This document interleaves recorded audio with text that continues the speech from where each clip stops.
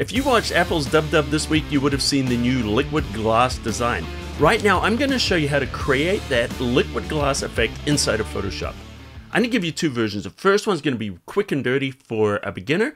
Then we're going to go in depth and create a super detailed, realistic one.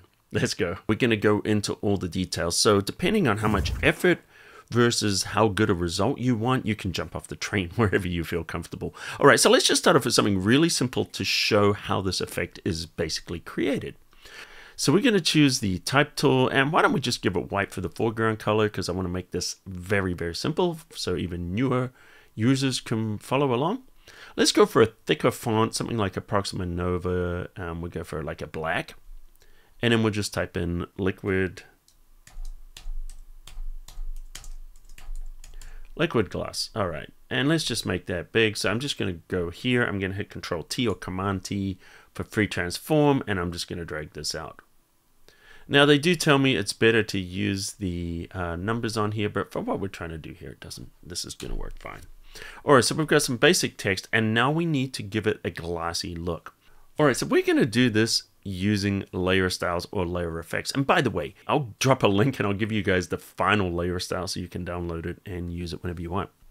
All right, so let's apply the effects, which is going to take us into the layer style. And this box will be very familiar if designers, photographers might be new to you. So we're going to choose bevel and emboss.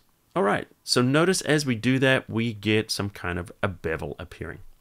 And the style we're using here is the inner bevel. And I believe this is the default. If not, just grab it. All right, and so we can see here, first thing you want to do is make sure that depth is turned all the way up, and then size. So what you want to do is have just a nice thin edge, not too thick.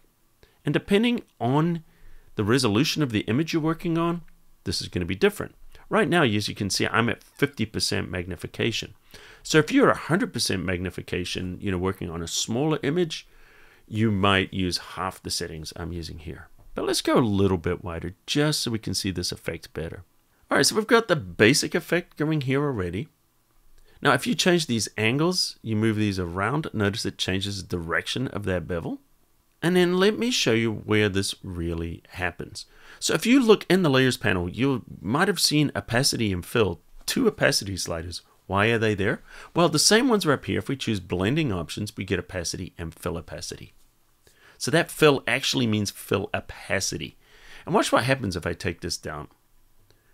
Notice what that does is it hides the contents, the original contents of the layer. That's the pixels. So if I take it to 0, all we see now is the layer style or the layer effect. And this is what gives us that glassy appearance.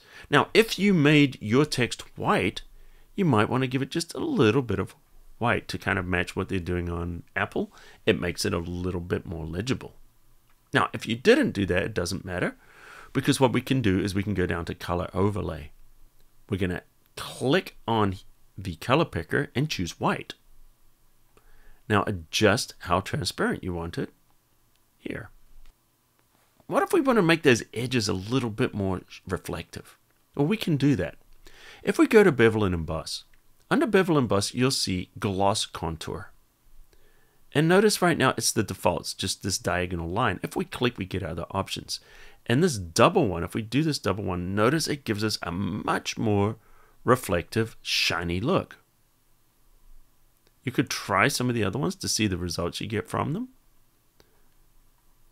And as you apply different ones, you'll see, a different amount of white is going to appear in there too. I'm going to go for this highly reflective. And one of the things you might see these jaggy edges? If you turn on anti-aliasing, see how it smooths out those jaggy edges? Great. And the one thing you might want to do right now is, maybe play around with that angle or just go to the color overlay and we could add a little bit more white. All right. So this is a basic glass effect, which can be moved. Okay, so this is going to give you the real basics, but there's more to this going on in the actual Apple one. And let's go ahead now and we're going to do the more advanced version of this. All right, so let's go and we're going to grab a shape. So I'm going to grab a rectangle shape. And under the shape, you want to make sure you choose shape. You've got three options, shape, path, and pixels. We want the shape. It's going to give us a shape layer. And then we want to have a rounded corner. In this case, I've already added 121 pixels, which is going to work quite well for us. So let's do I'm going to hold down the Shift key and I'm going to drag this out and we're going to create a square. Now, if I wanted to copy the settings from this other one, by the way, I could just hit the Alt or the Option key under the effects, drag them into my rectangle, and notice I can copy them. But we're not going to do that because there's some other settings that we're going to do in here. And then we're going to apply our bevel and emboss. All right, so what we have right now is the settings from before.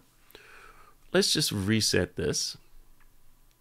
And I don't want to use an inner bevel anymore. But first of all, what I want to do is I just want to get rid of everything. So let's choose the blending options and let's get rid of the fill opacity. So we're just dealing with the effects. So this is what we're working with. Let's go back here. I don't want to use that. This time I'm going to use a stroke emboss because to me, this seems to look closer to what Apple is actually using. Now you don't see anything because there is no stroke. But if we add a stroke, notice we've got this white stroke. Let me turn off the bevel emboss. So we're just applying that basic white stroke. Now, depending on how thick you want it, this is about 9. Let's go just a little bit bigger. I feel like the 9 is actually pretty close to what Apple's using, but I want to go just a little bit bigger so you can kind of see this maybe a little better. And then we're going to go to the bevel and emboss. We're using that stroke emboss. Now, notice it's starting to look better. Now what we want to do is give it that gloss contour. So let's go into the gloss contour and we're going to grab this again and see how it gives it that bit more reflective, a little bit more shiny look there. Definitely closer to what we're going for. All right, now there's another contour under here because I'm just going to make this bigger just for a second so you can see, and then we'll just roll it back to what I want to use. But if you look at this, notice the edge. It's this kind of, see the shape of that bevel? So if we go under contour, we can turn contour on and we can use different shapes for these bevel edges. Look at that. And see how each one of these is giving me a different kind of an edge there. So this works the same as the gloss contour, except this is affecting the shape of the bevel and rather than the gloss. And make sure anti-aliasing is on so you don't get the jaggies. Go back to the stroke and we'll just bring that size back. I just made it small for a second just so you could kind of see what was going on. All right, now we want to do a color overlay. Notice we get a little bit of that white color overlay. All right, let's have a look and see what we've got here. So as you can see, and see how these edges are starting to look a little bit more like what the Apple one's doing. But there's much more to it than this. So let's look at some of the other things that are going on with this. One of them is if you look at what Apple's doing, it's blurred underneath there. So there's two different types of blurs that we're going to deal with. All right, so what we want to do is we're going to grab our background and we're going to copy it. Control J. Now there's many different ways we could do this, but the way I'm going to do it here is going to give us the most amount of flexibility. So I'm going to drag this to the very top here. And now I want to apply a blur to it. So we choose Filter, Blur, and then we apply a Gaussian blur. And so what it's going to do is it's going to blur everything underneath there. So about 17.6 is good. All right, why do we want to do that? Because just the area where this rectangle is, this should look blurred. So I want to clip it to that layer. So if we hold the Alt or the Option key and click, notice that this is now clipped to that layer. Okay, now that it's clipped to this layer, you're not seeing the blur at all, are you? And that's because if we go under the rectangle shape here, the fill opacity is at 0.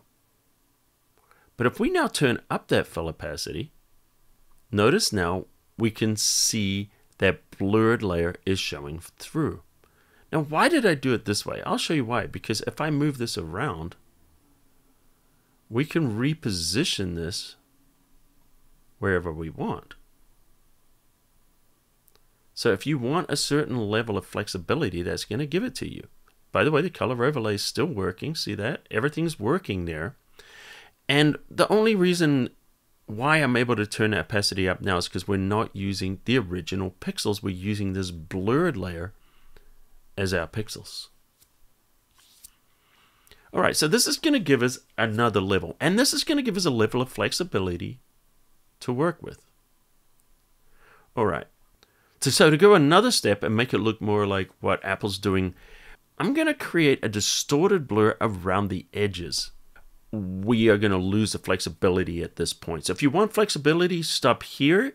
Otherwise, if you want more detail, we're going to continue. So I want to load this selection from here. So I'm going to Control or Command click. I've loaded that selection. Now what I want to do is contract it. So I'm going to choose Select. We want to modify that selection and we're going to contract it. Let's do it by about, I don't know, 30 pixels and see what that looks like. Now, one of the things I wish they would put into Photoshop is the ability to have a live preview as we do things like contracting and feathering and things like that. So if Adobe's watching, that's my feature request. All right, so let's grab this. All right, that's gone down quite good. It's pretty close. You know what? I'm going to go just a little bit more. So we're going to choose Select, Modify, Contract, and I'm going to give it another 10. Okay, that's good. So right now what we're doing is we're selecting the area inside this little square. I just want to select the areas around the edges of that square. So we're going to inverse that selection. Command-Shift-I will inverse it. And you can see now we've got the marching ants around the edge of the canvas, which means that that area from the edge of the canvas to there is now selected. All right, so now we're just going to choose Select, Modify, Feather, because we want a soft edge. We don't want it to be too hard. So we know we've got about 30 pixels we're dealing with. So I'm going to give this about a 10 pixel feather. So it's going to soften that edge. And now we're going to apply an effect. So if we choose Filter, Distort, and then under Distort, we're going to use Zigzag. And under Zigzag, we've got different types. We could go from the center here. We could go out from the center. So I would definitely encourage you to try some different ones, you know, to see what's going to give you the effect. I think from center is probably going to work fine. And click OK.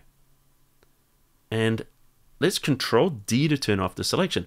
Notice this gives us these beautiful glossy edges around the edge, just like you saw on the apple. So this here, we could start to put text on top of it, and we're going to get very close to that liquid glass effect.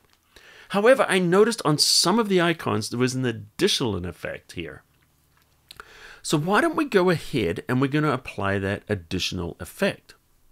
I'm just going to Control click on the original so we get this shape here. And on this shape, I want to apply on a brand new layer on top. We're going to apply a gradient adjustment layer. Okay, so here's our gradient fill. Now, in order to do something, we need to load in some of the gradients. I've loaded them in here, the legacy gradients. If you haven't loaded them, you want to go under the window, Gradients, and then under the Gradients dialog box, choose this hamburger menu and then choose Legacy Gradients. And then when you do that, it's going to load in. One of the things that's quite nice is notice I was able to do that with the gradient fill open. You couldn't do that before. Okay, so under the gradient, we want to go to the Legacy Gradients, and then we're going to choose this rainbow colored gradient. Now, we don't need all the colors of the rainbow. In fact, if you looked at the Apple one, you could even create your own custom gradient, but that's fine. So I want to change the angle of this.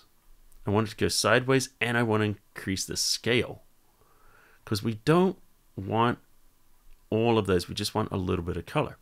But if you notice, where we want to go is kind of into the purples and reds. You can't see that there, but here's a little trick. If you click on the canvas and drag, yes, you can drag through that gradient. Perfect. So that's giving me closer to the colors I want. Experiment with the scale, get what you want, and click OK. All right, so we're getting close. But if you look at the gradient on the Apple ads, we're just getting a little bit at the bottom. Now I would use a layer mask, but notice I'm already got a mask for the shape. So what we're going to do is we're going to put this inside a group. This way we can stack different masks. So I'm just going to hit Control G or Command G for group. And notice in the group, we've got our gradient. Excellent. Now we can apply another mask on here. Here we go. And now we can grab our gradient tool. So hopefully you guys are still tracking with me. It's fun for me to be able to dig in a little bit more. All right, so we're going to go into the basics and we're just going to use the black to white gradient. Now, when we apply this gradient onto a mask, black is going to hide the contents of the layer while the white is going to show it. Let me show you here. See, by doing that, we can create our layer of transparency. Look at this. So we can have it come up however much we want, and then we can have it drop wherever we want. So if you look at the Apple ones, it's kind of like a little bit at the bottom or maybe some of the sides, and you can stack these to make it look closer to how you want it to go. And if you want, you can play around with that opacity and the blending modes. Just give it a little bit of color in there. It's entirely up to you how you want to do that. At this point, you're just going to put whatever you want in here. But let's go a little bit further here. One of the things I want to show you is how to be able to reuse this. If we open up our styles and if we choose window, you can see it's not showing by default. It's not used as much as maybe it has been in the past. And we want to create that style. What we do is select that layer and just hit plus.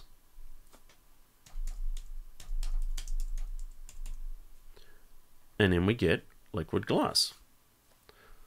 So I hope you enjoyed this week's tutorial, something a little bit different. Drop a comment underneath and let me know if you enjoyed this and if you would like to see more of these kind of tutorials. And if you're new, welcome to the cafe. Hit the subscribe button, turn on notifications, and you won't miss any of my tutorials. And until next time, I'll see you at the cafe.